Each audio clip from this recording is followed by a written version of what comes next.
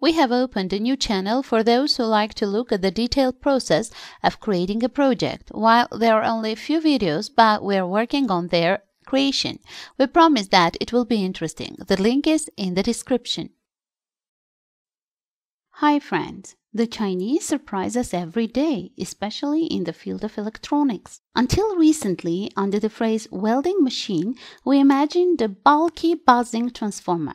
But with the development of pulse technology and the coming of sufficiently powerful IGBT transistors, devices became to inverter type. Such devices are light in weight, compact in size, and affordable due to their low cost. But the Chinese don't stop and make inverters smaller and smaller. Today I will introduce you our guest, the smallest welding inverter available. An inverter costs only $60, and judging by the words of the Chinese, it can provide up to 200 amps of output current. Yes, to be honest, I too, at first looking at this inverter, thought that there was nothing serious to expect and it was rather a toy. Therefore, I decided to make the most detailed review of the smallest welding inverter. To begin with, the net weight of the inverter is only 1.5 kilograms. It is delivered in a sloppy package, and during transportation, the edges of the housing will most likely suffer thanks to the postal workers. Dimensions: length 190 mm, height 125 mm, width 85 mm. You will not find power wires in the kit. In return, you will find brass terminals for the mounts, and by the way, in this inverter they aren't standard, a key and a strap.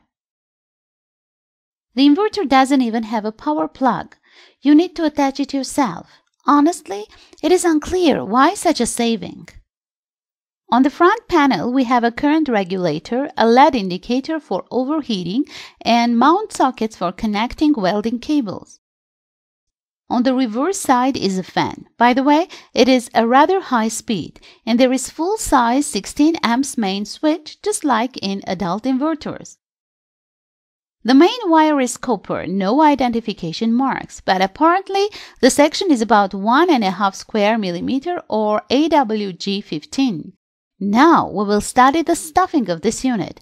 I'm anxious to see what the Chinese had put there. I honestly expected that it would be much worse, but here is a full-fledged inverter, only in miniature. I thought that my homemade inverter is quite small, but the Chinese board is half as much as mine. What can I say? The words here will be needless.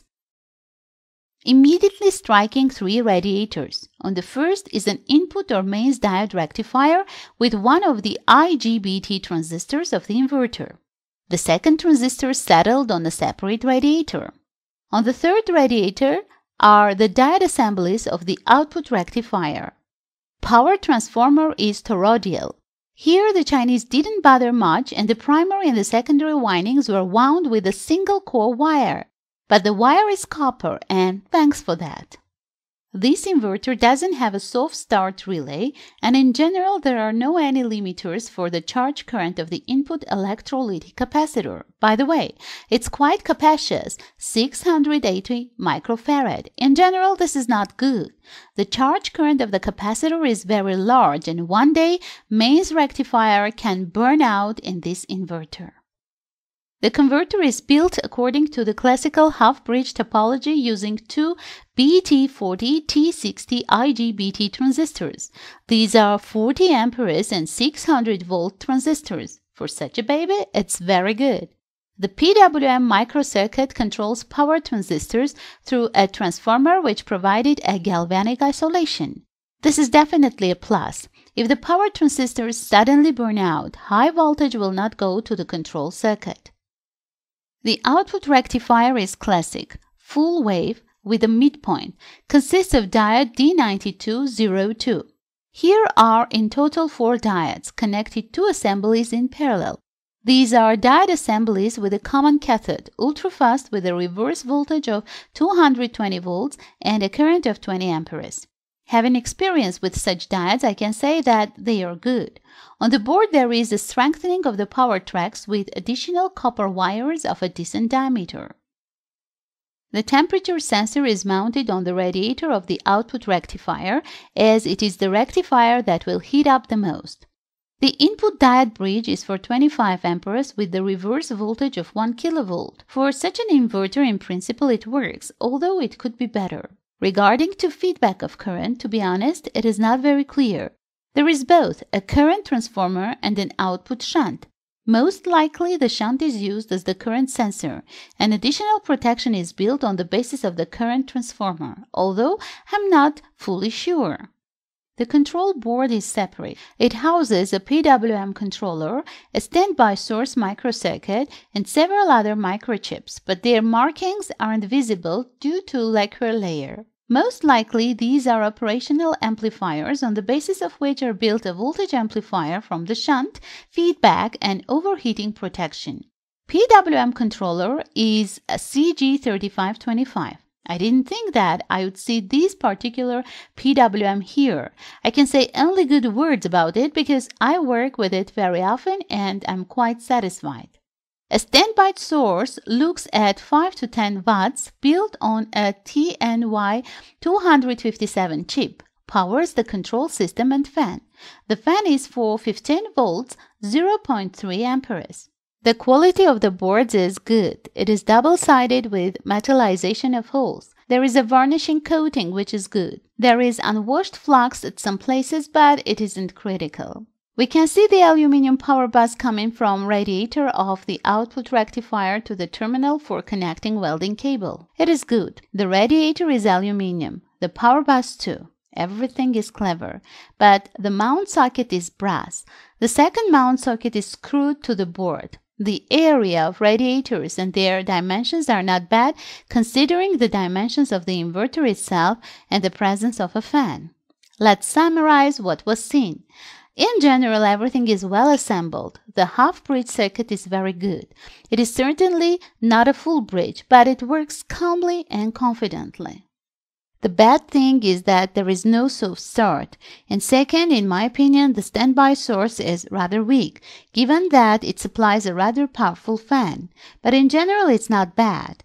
Well, now let's go to the tests. We will weld later. First, let's connect the device to ballast and check its real output characteristics. The idle current voltage is 55 volts. It pleases. There will be confident ignition of the arc. The current consumption from mains without load was 0.2 amps, but it should be noted that at the time of the experiments we had a reduced mains voltage, only 206 volts. The minimum output current is 45 amps. In reality, manufacturer raised it against announced 20 amps so that there was a confident ignition at minimum current. Well, now the regulator is at maximum. As you can see, the maximum current value is 100 amperes. This is an honest maximum output current. I tried up to 120 amperes and an output voltage drawdown to 15 volts was formed. It will be almost impossible to weld at those parameters. To check the anti-stick function, I close the inverter output through an ammeter bypassing the ballast resistance. As you can see, the maximum current is 125 amps. There is no anti-stick function. And here is a confirmation of what has been said in practice. Well, now it's time to weld. I pick up the 2 millimeter electrode and start. Let's check the arc ignition at minimum current.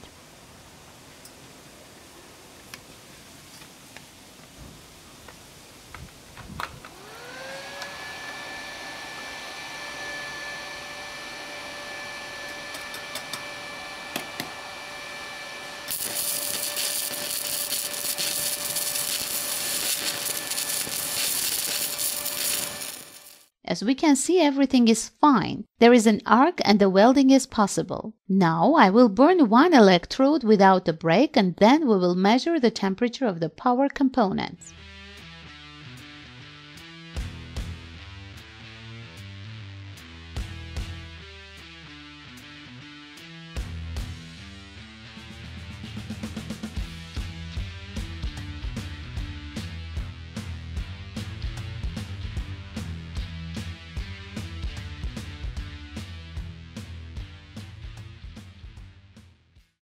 Heating is not noticeable. The output rectifier and transformer are heated most of all, but the temperature doesn't even reach 50 degrees of Celsius.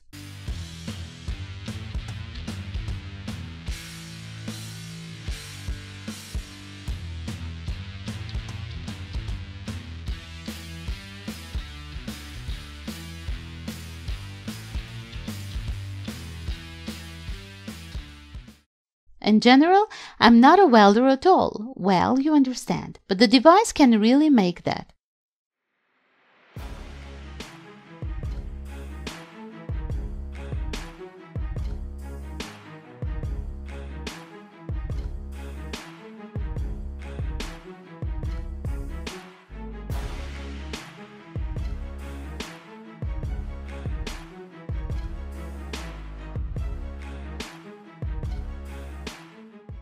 Well, at the end we set the current regulator to the maximum and try to burn a hole. By the way, metal is 0.4 millimeter thick. Naturally, no one positions it as a professional appliance, but as a compact household device for small tasks, it's quite good. You can weld also with 3 millimeter electrode. The device can handle it. Among the disadvantages, a weak input diode bridge, the lack of a self-start and anti-stick function. Advantages, a good build, compact size and weight. The price, in principle, it is also acceptable.